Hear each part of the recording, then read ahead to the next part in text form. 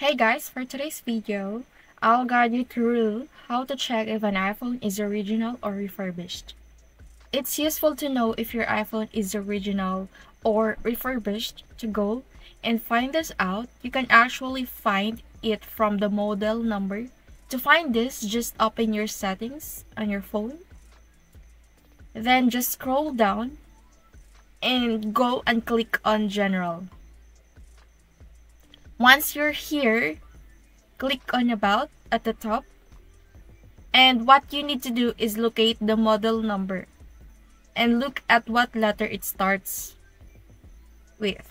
If the model number starts with M, then it was purchased new from Apple. If it starts with F, it was refurbished by Apple or a carrier. And if it starts with P, it was sold as a personalized iPhone. With an engraving, if it starts with N, then it was provided as a replacement device. So essentially, if it starts with F, then it has been refurbished by Apple or a courier. But mine starts with M, which means it was a brand new from Apple. So that's it guys. Hope this helps. I'll see you on the next one.